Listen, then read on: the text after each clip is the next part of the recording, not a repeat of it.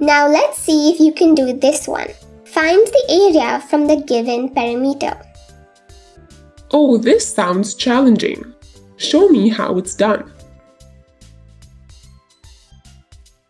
Find area given the perimeter. Perimeter of a rectangle is 22 centimeters.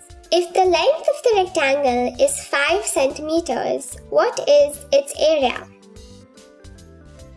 We know the formula to find the perimeter of a rectangle equals 2 times length plus width.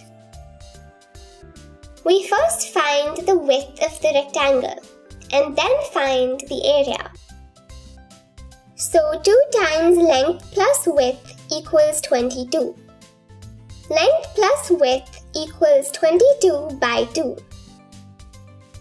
Length plus width equals 11. Since we have to find the width, we move the length to the right-hand side.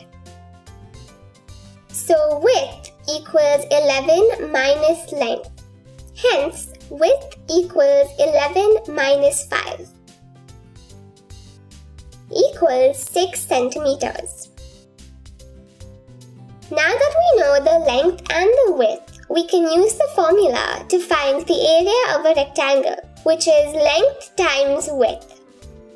Area is 5 centimeters times 6 centimeters, which is equal to 30 square centimeters. So the area of the rectangle is 30 square centimeters. Hip hip hooray!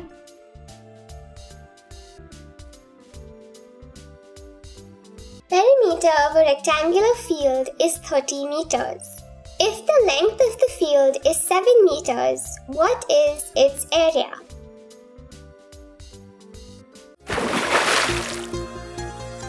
Thank you for watching. Enroll now.